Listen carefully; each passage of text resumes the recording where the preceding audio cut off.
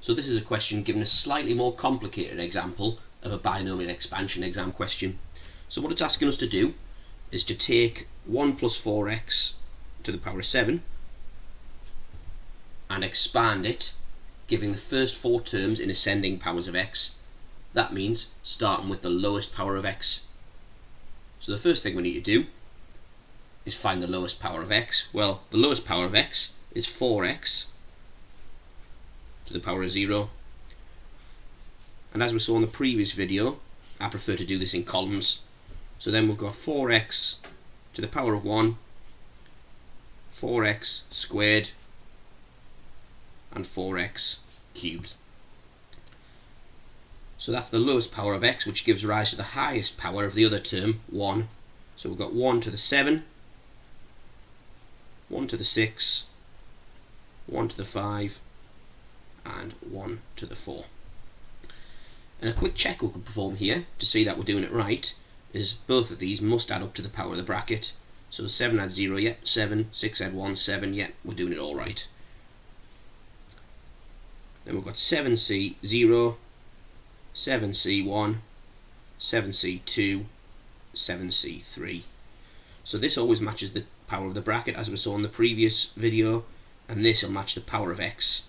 Truth be told, if you accidentally make it match the power of 1 instead, you still get the same answer. So even if you do it the other way, it's fine.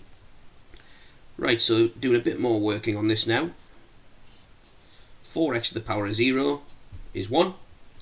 4x to the power of 1 is 4x. 4x squared, 4x times 4x, is 16x squared. A common mistake there is to forget to square the 4. And 4x cubed, 4x times 4x times 4x, is 64x cubed. All of these terms equal to 1. And then 7c0, let's pop that in the calculator. 7c0 is 1. And anything c0 is 1. So that first one, you can always just write as 1. 7c1 is 7. 7c2 is 21. And 7c3 is 35. Finally, we need to multiply the entries in each column together. 1 times 1 times 1 is 1, plus 4 times 1 times 7 is 28x, plus 16 times 21 is equal to 336 x squared, and finally 64 times 35 is 2240 x cubed, and that's that first part done. The next part, part 2, slightly more difficult. It tells us that in the expansion of 3 plus ax, 1 plus 4x to the power of 7. Now what we've got to notice here is 1 plus 4x to the power of 7 is what we expanded in the first part, so we've already done some of the work on this, and that's quite often the case in these multi-part questions. We'll do some of the work in the previous part. So instead of writing 1 plus 4x to the power of 7, I'm going to use my expansion now.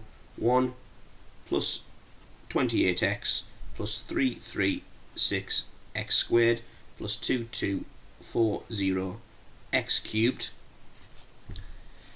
And it says the coefficient of x squared is 1001. Well, the coefficient of x squared here, we get an x squared by times in 3 by 336. 3 times 336 is 1008. Then there's another way we can make an x squared. 28x times ax gives us 28a x squared, so the coefficient of that is 28a, and we're told that that's equal to, in the question, 1001. So now we can rearrange this. Taking the 1008 to the other side, we get 28a equals minus 7. So a equals minus 7 over 28, which is equal to minus 1/4. Therefore a equals minus 1/4, and we're done. And that's a very, very common type of exam question.